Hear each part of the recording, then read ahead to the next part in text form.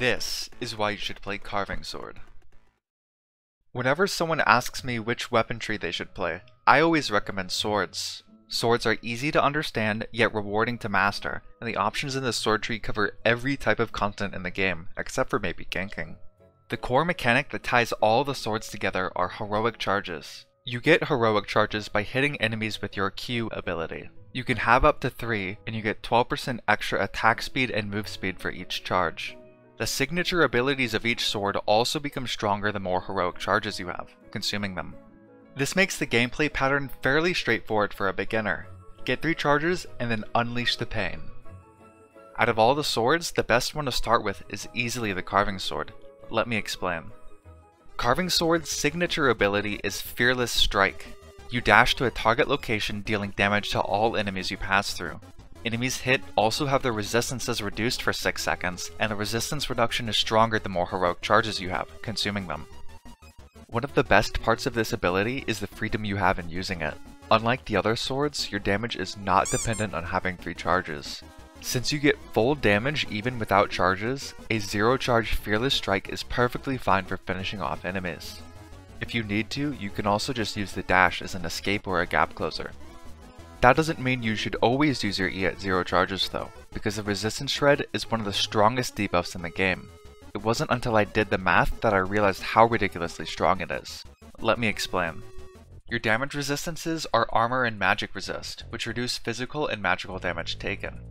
At 1200 item power, a Carving Sword reduces resistances by up to 76. That resistance reduction takes someone in a 1200 IP Cleric robe from 56 and 60% damage reduction down to 35 and 44%.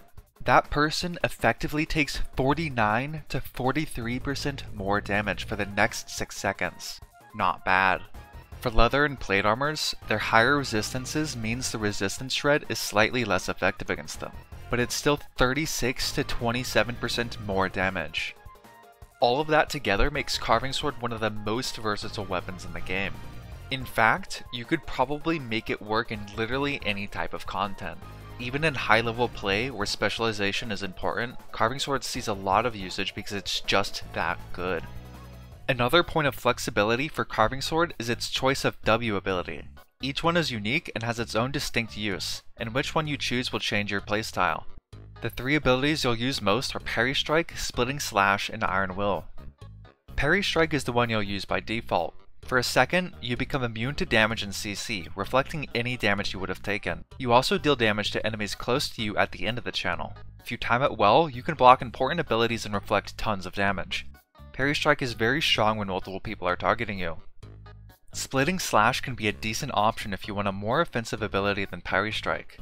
You hit in a line, dealing damage and rooting enemies. Very straightforward. Be careful because the hitbox is very thin, so it's hard to hit enemies if they're not moving predictably.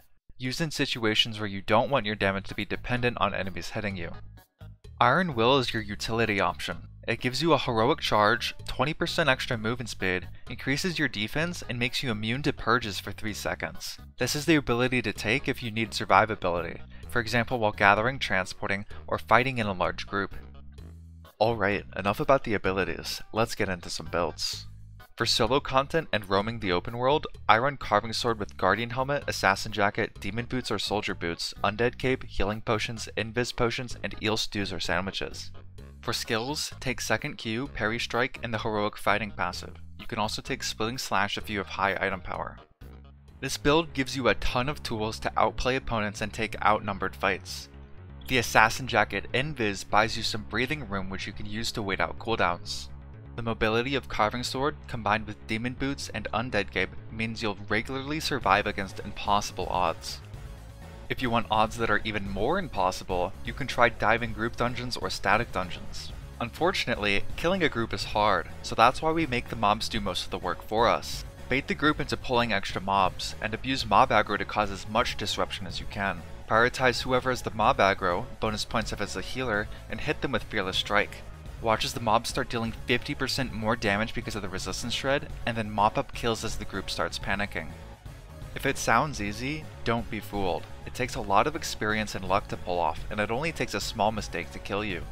Even if you do play perfectly, it doesn't always work out, so be prepared to die a lot if you want those juicy clips for YouTube. If you don't want to level Carving Sword by farming open world mobs, I've got a build for running solo dungeons. Take Carving Sword with Mage Cowl, Druid Robe or Mercenary Jacket, Scholar Sandals, Thetford Cape, Poisons, and Soups. Druid Robe is faster, but Mercenary Jacket is needed if you have lower item power. For skills, take the second Q, Parry Strike, and Heroic Fighting passive. If you don't have Parry Strike, Splitting Slash is also good. Against bosses, swap to first Q and Deep Cuts passive. While Carving Sword isn't bad for solo dungeons, the damage is a little bit lacking compared to some of the top tier builds. If you can compensate for your lower damage with higher tier gear or lower tier dungeons, your high mobility means you'll speed right through them. If you're interested in group content, that's where Carving Sword unlocks its true potential. The Resistance Shred is a force multiplier, so a well-placed Fearless Strike coordinated with other DPS absolutely deletes enemies from the game. It's no surprise that Carving Sword is one of the most popular weapons for fighting while outnumbered. Play well, and you can take on groups many times your size. For the build, run Carving Sword with Scholar Cowl, Hellion Jacket, any leather shoes for refreshing sprint, Martlock Cape, Resistance Potions, and Eel Stews. For smaller fights, take second Q, Splitting Slash, and Heroic Fighting. For larger fights where your personal damage is less important, swap in Iron Will instead. Before starting this video, I thought I didn't like Carving Sword. It wasn't until I took it out for my first solo roam and almost won a 1v3 that I realized this weapon is a lot more fun than I was giving it credit for. As you can probably tell, Carving Sword is one of my favorite weapons now, and if you've watched up to this point, hopefully I've convinced you to give it a try. Well, that's it for this video. If you enjoyed it, like, subscribe, and let me know in the comments what weapons you'd be interested in seeing a video on next. Thanks for watching. Peace.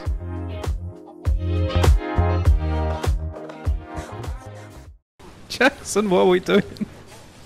What are we doing? There's literally thousands of them. I'm sorry guys, I had to try it.